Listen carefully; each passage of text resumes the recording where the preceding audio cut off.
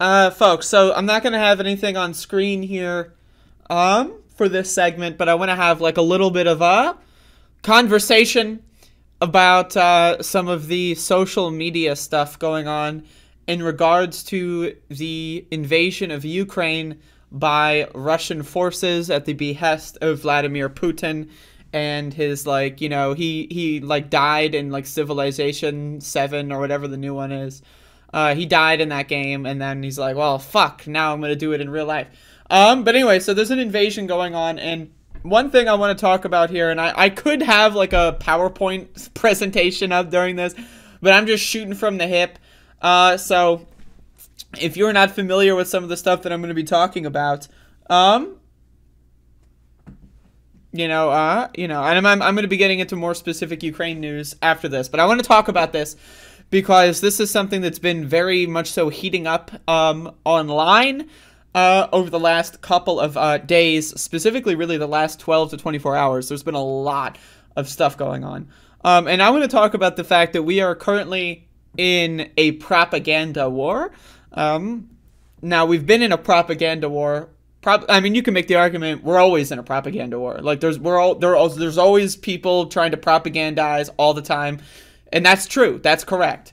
But specifically, I want to talk about Russia and their involvement in the propaganda war. And I want to go back into the 2016 election here a little bit. Now, please bear with me. 2016, a lot of people claimed that Russia interfered with the election. That turned out to be true. Now, again, did they switch voting machines? No, I don't think so. But what they did is they had troll farms to sow discord in American social media. And that's something that Russia, Russian government officials, and obviously people from all over the world as well, have been doing for a long time, especially since 2016. But that idea gained prominence in 2016. Now, I've been on the internet for a while. I remember when Twitter didn't even exist, right? So it's like watching Twitter go from infancy to where it is now. It's very obvious that there are bots all over the place online. Not only are there bots, but there are also bad actors. People that will purposefully say things that make you mad, and to distract you from more important things. And so when I say this, and why I'm saying this is because I think that we are in a propaganda war that has reached a boiling point, given the fact that Russia has invaded Ukraine with a full-scale invasion. They are bombing apartment complexes. They are massacring civilians, and it's a huge deal. And again, Ukraine is a country. Ukraine and all countries have problems, right? A lot of people are pointing, especially one of the biggest problems that people want to point to is the Azov Battalion in the Ukraine National Guard. I believe yesterday the Ukraine National Guard posted a video of Azov Battalion soldiers greasing their bullets with pork fat to shoot Muslim Russian soldiers. And this post came from the Ukraine National Guard Twitter account. Now, again, I couldn't make this a PowerPoint presentation and have all the things on the screen, but I'm just shooting from the hip here. Please bear with me. So, now, obviously, that's horrible. Ukraine should not be. They should be doing their best right now to pretend that the Azov Battalion does not exist. Because, again, one of the things that Putin has said when invading Ukraine was that he wants to denazify Ukraine. Now, we know from other statistics and studies that Russia has a much, much higher anti-Semitism problem than Ukraine overall throughout the population and throughout the military. We can make very clear parallels between Putin and Hitler right now as well. So, but again, Putin, my apologies, said, right, he said that he wanted to denazify Ukraine. Right, now again, the Azov Battalion is horrible. The Azov Battalion has done terrible things, especially since the ongoing conflicts, and especially since 2014. The Azov Battalion is horrible. They have a history of training right-wing paramilitary wannabes from all over the world in the conflicts going on at the eastern parts of Ukraine. A lot of people, a lot of American fascists have gone to Ukraine and have been taught weapons training and combat training by the Azov Battalion. They are a horrible organization and they need to be condemned. But again, I need to be very clear, every single military in the world has neo-Nazis in it. Every single one. And Russia is no exception. Russia also has a significant neo-Nazi problem in their military and just in their population. Now, again, we do in the United States as well. We do all across the world. So my thing is, okay, I disagree with the Taliban. I think the Taliban is horrible. I think the Taliban is a horrible organization. That said, the Taliban did try to retake their own government once the American occupiers left. And that's something that, you know, I can't necessarily find it in myself to criticize them all the way. Now, it's horrible that the Taliban is going to be doing a repressive regime of the people in Afghanistan, especially that don't want to live under that kind of law, and they should be allowed to leave, and, you know, and there's a huge problem. But again, we're talking about imperialist aggressors and invaders being fended off by the people that are from that location. Yes, Ukraine has problems. Yes, Ukraine has racists. Yes, Ukraine has neo-Nazis. And yes, they have been integrated into the military. That is a problem, but that does not change the fact that Ukraine is defending itself from an imperial aggressor. And that's, in my opinion, the problem here. There's been a lot. We are, again, in the middle of a propaganda war. Not everyone, obviously, in this chat room listening to this and online is in Ukraine, is in Eastern Europe or Russia, or, you know, anywhere in that region. A lot of people reading the news here are from all across the world. And again, Russia is not just a military superpower. They are a superpower when it comes to disinformation. Again, Putin is a former KGB agent. He is very informed in the art of deception, and a propaganda war is something we need to pay attention to. So, yes, there are problems in Ukraine. None of them are relevant at this moment. And in my opinion, yes, we can talk about the problems in Ukraine. There have been reports that at the border of Ukraine and Poland, Poland is offering Ukrainian civilians the ability to enter the country without identification because of refugee, the refugees, essentially. And there have been reports of Poland denying entry from black Ukrainians, and that is a problem. Racism is a problem, but that does not change the fact that currently Ukraine is under significant bombardment by an imperial superpower, right? And so I want to be talking about this because it recently came out that the Snake Island battalion or whatever, like the group that was on Snake Island that told the Russian warship to go fuck itself, they actually did not end up being killed by the warship. The warship actually did end up capturing them, and they became prisoners of war. Now, it's great that they're not dead. That's wonderful. But a lot of people are using this opportunity to talk about how the fact, that, oh, things change. Like, oh, there's details that we don't have all the info on, that are coming out and that change things. Right now, again, we are in a war scenario here, especially when wars happen. There's a lot of very, very, very, problematic things that come out. There's very little details, and that's on purpose. And again, if you think that the Russian, government is not going to take advantage of the fog of war and the moment where the news is breaking new items every 15 seconds, you are fooling yourself. And that's why I need you, I need everyone really to really think about what the things here are more important. Yes, it is, like, we can be mad at multiple things. I hate the fact that Afghanistan is currently, being controlled by a far-right repressive regime. That said, Obviously, the United States was an imperial aggressor, and I condemn the United States more than I would condemn the Taliban in that instance. In the same way that I hate the fact that Ukraine's National Guard has, brought about neo-Nazis into their ranks. I hate that. But also, you know what I hate more? Imperial superpowers. And so I want to just, be very clear, covering the Ukraine, invasion, I want to be just very honest with you. I'm not going to be focusing on the bad parts of Ukraine at this moment in time. I'm just not. I know there's a lot of YouTubers that are making it that's their angle, is they're going to focus on all the problems of Ukraine. Okay. All right. That's great. And people need to know what's going on with Ukraine, and, that information should be there. But also, I think, people really need to realize what the motives behind that is.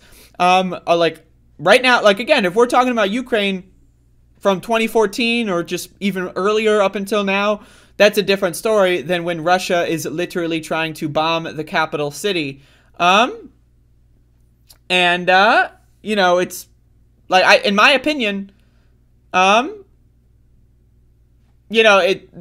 a lot of problems, right? But at the end of the day, Ukrainian civilians defending themselves against an imperial aggressor, in my opinion, I'm on their side.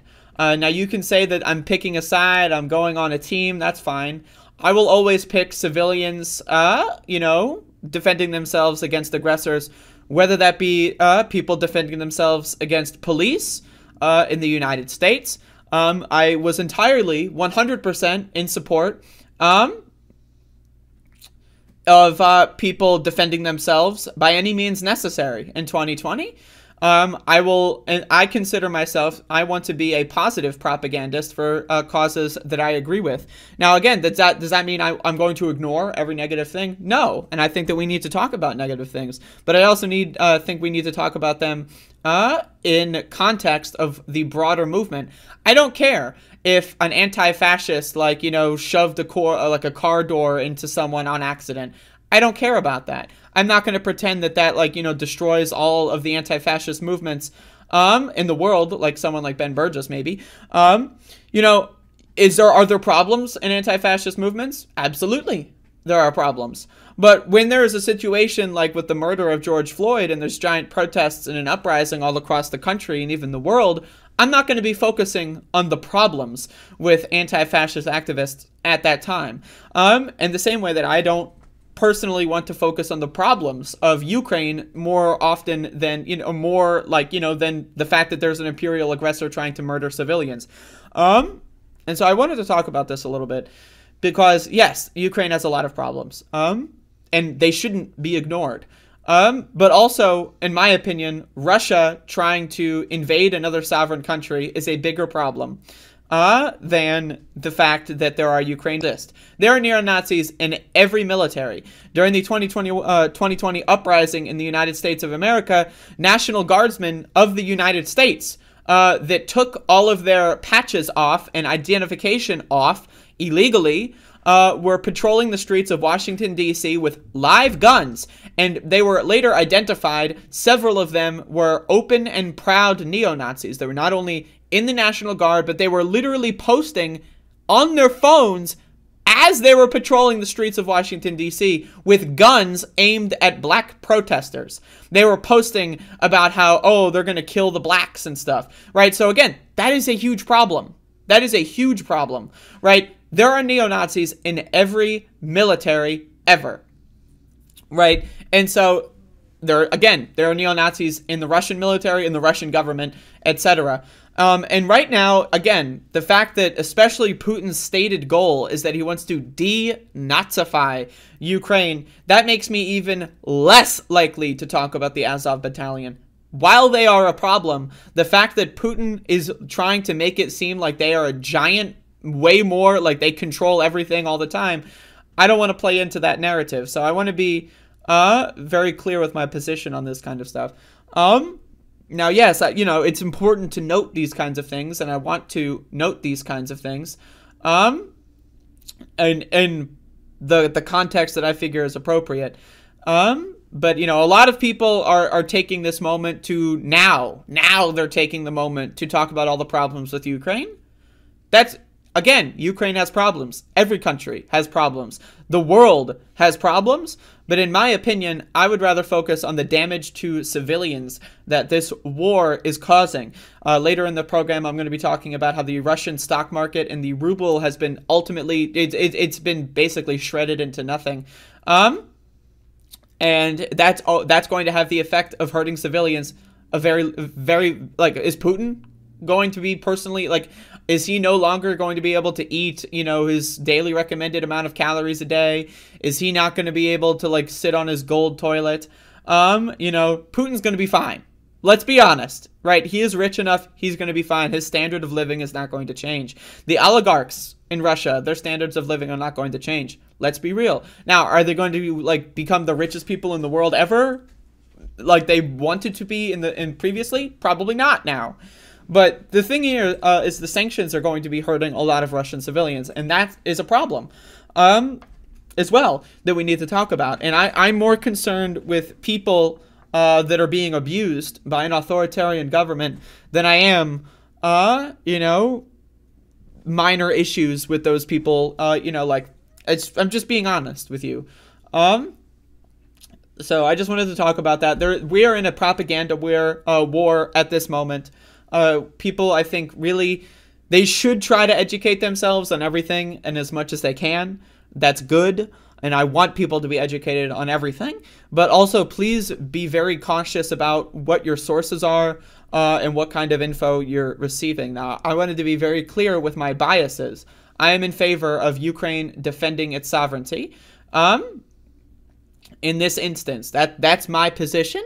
And so I want to put everything within that lens of analysis. I mean, you can make the argument that, oh, just let Russia take over Ukraine, less people would die. Maybe. Okay, maybe. But can we confirm that? I don't know. Also, I'm an anti-imperialist. I don't like imperialism. I don't like the idea that another country can just waltz in with tanks, murder your family, and say you are now my citizen. I don't agree with that. So in the same way that I protest against police in this country, which I view police as an occupying force in this country, I think the United States of America is currently being occupied by Nazis, and I refer to Nazis as police. I believe they are interchangeable. So I will always fight against imperialism, aggression, and oppression. And yes, there are problems with Ukraine, and they need to be discussed. But I don't think focusing on all the problems with Ukraine right now is the best thing to do, given the fact that, you know, there's just so much going on. So I just wanted to be very clear with my biases. Yes, I'm aware of the problems in Ukraine, their government, their military. I am very, very aware of these problems, and they are very, very important. And, you know, I think that we should be sending resources to the civilians that need to escape. I think, given the scandals going on with, you know, black people in Ukraine, they need a lot of support because they aren't getting as much institutional support from the government of Ukraine or Poland or other things, and they need even more help getting to safety as well. And so that stuff is very important, and we can realize how important that stuff is while also realizing that Ukraine has a right to defend itself. And that is the most important aspect of what's going on, in my opinion, at this moment. And so, again, I am in very, very much so at this moment. I am in support of Ukraine. You know, you need to understand that a lot of the Ukrainian criticism is probably disinformation campaigns being waged by Russia. That doesn't mean that they're all completely untrue. The most, you know, pervasive propaganda is stuff that has the kernel of truth. Like, yes, the Azov battalion exists. So when Putin says he wants to denazify Ukraine, he's saying that because, oh, the Azov battalion, which is like 1% of the National Guard, exists. So therefore, let's pretend it's 100%, and we'll only talk about the Azov battalion. You know, like, that's their strategy. Like, does that mean the Azov battalion doesn't exist? No, it does exist. Does that mean they're good? No, they're bad. But that they're also not indicative of the Ukrainian people as a whole. And we need to understand that Russia and pro-Russian and pro-imperialist forces are going to be trying to wage a propaganda war against us, and that's my opinion. So I just want to be very clear. A lot of people have told me a lot of things about my coverage of Ukraine, and I just want to be more clear with my position on this. So, you know, again, solidarity and support with the Ukrainian people defending themselves. I believe everyone has a right to defend themselves against imperial aggressors. I believe self-defense is a very important thing. I'm cold, so I'm putting my hoodie on my knees, and I'm realizing that that's like, you know, I gotta like be careful here because I'm on camera. Yeah, so